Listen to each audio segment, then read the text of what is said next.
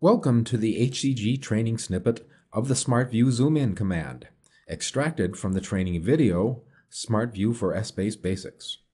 You'll find our contact information at the end of this video, and please visit us on the web at www.harbinger-group.com.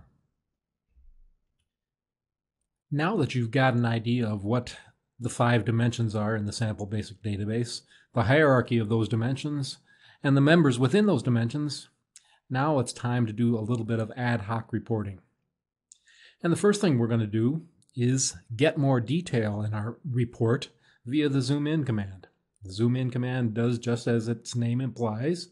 It gives you more detail, zooms into a lower level of detail within the hierarchy of a dimension.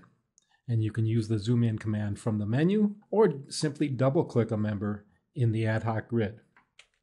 I'll switch over to Excel for a moment. And I select my year dimension, and I can either select the zoom in command from this ad hoc analysis submenu, but I'd much prefer using the toolbar, using the zoom in button on the toolbar. And you see that I get the 4 quarters. And then I can do the same thing with the measures dimension, but instead of doing that, I'm going to double click on it.